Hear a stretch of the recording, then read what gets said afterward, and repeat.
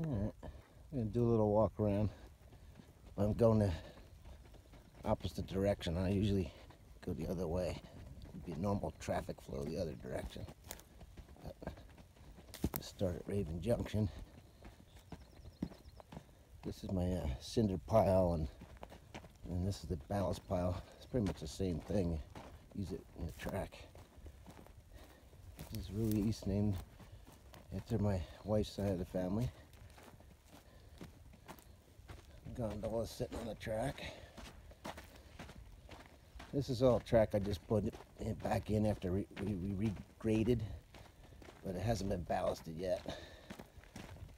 I mean, you can roll the cars on it, it's level enough and stuff, but still needs some ballast in there, at least dirt.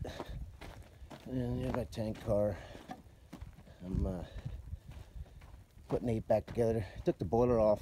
Actually, my boiler guy, his son works at my work, so I had a bunch of stuff I wanted to get done on the boiler that needed.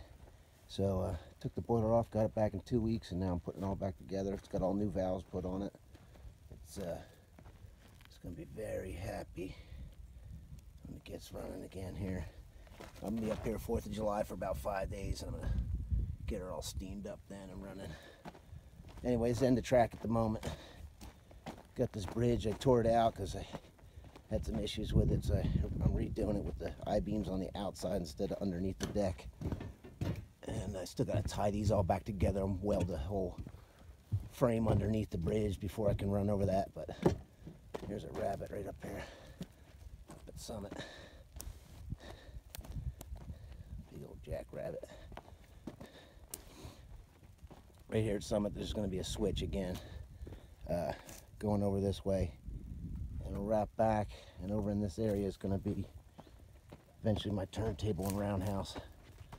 It's Seymour Johnson's old turntable sitting there on its back, and this will be the location of my turntable roundhouse. That's Jack's shop right over there, that little gray building.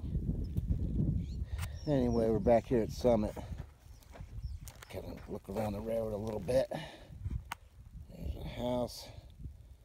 The track pretty much loops around the house. It's on 2.5 acres. It's actually 2.6 acres. Anyway, keep going here at Summit. A little crossing here to get Jack's tractor in out of here. And now we're starting downhill. All the grades are 2% on the whole railroad. And I use the locomotive. I bring the engine down there, and if the water drops too much in the glass or goes up too much in the glass, it's too steep. So, and the engine will make a perfect 2%. I've had surveyors out here survey this thing, and they couldn't believe I had it at exact 2%. And I told them I used the engine, and I used the water level on the engine, and they couldn't believe it. I said, well, that's not rocket science. Anyway, kind of out there, it's hard to see, but try to zoom in a little bit. Here's my fill out there. Below the telephone pole is my fill, and my bridge is out there. Anyway, go back here. Just went around with the weed whacker, and June 1st you got to have everything cleared out. The fire department starts coming around looking. So I got it all knocked down. This is Cache Creek. Used to fill up over here on the one side with water when it rained.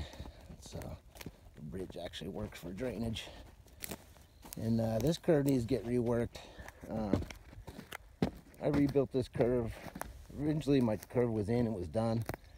And we brought Jack's number 9 up here, and it didn't like going around the curve, so I pulled the curve out and tried to rebuild it.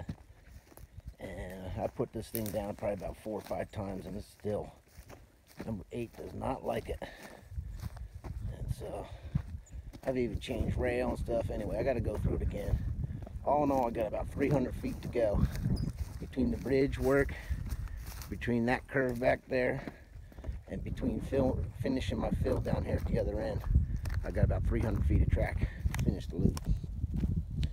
there's my critter with no cab sitting on the reverse track. If you go up that track, that'll reverse your direction while you're going around the loop. So you really don't need a turntable. Just run a car or engine or whatever you want to do, run it through that track and reverse your direction. There's Lone Pine. Lone Pine's 16 years old this year. It's the second year it's had pine cones. It's doing real healthy.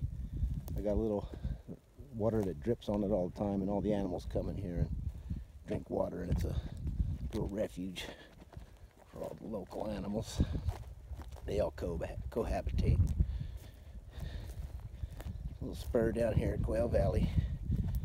I'm going to start building a little Victorian style depot right here.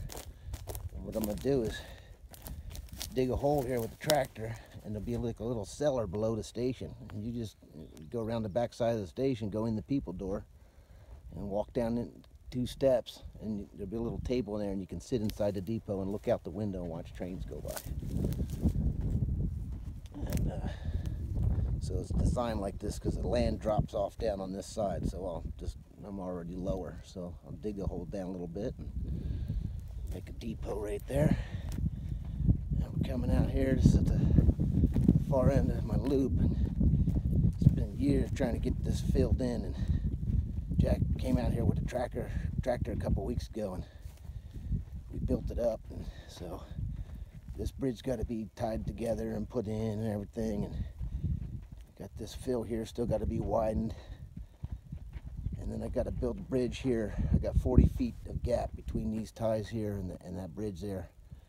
Just got to connect, extend that bridge. I got 40 feet to finish it out here at this end, or at least to connect it. And then up here's Leona, Spanish for female lion. This is where the mountain lion hangs out. I always see mountain lion tracks over this way. But this is just rail tie here and there. I got ties end right about here. And so coming around the curve, we're almost back to Raven Junction. We'll look back here at Leona and see it's not too much to complete now after all these years, but I only do this part-time. Try to come up here as much as I can. Anyway, so we're back at Raven Junction where we started. And the loop's about 1,100 feet around, and then we'll go down the reverse track here.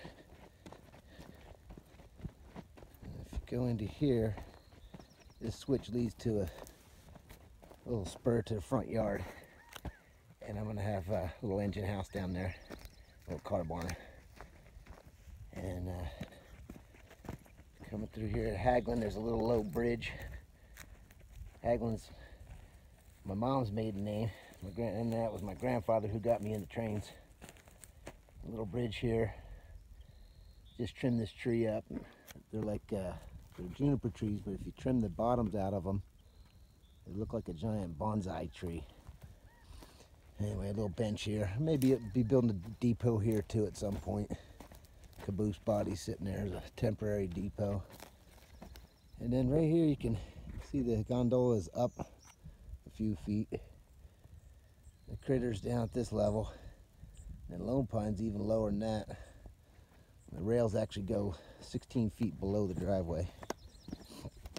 And then this is my water tower base. I still got to build a tank on there and put all kind of cross members on there. It's not going to hold any water. Spigot's right there under the house. It's going to be a plastic pipe running out here, and the pipe will go right through the damn tank, and you'll have a little ball valve here out here on the end, and you'll get water when you need it.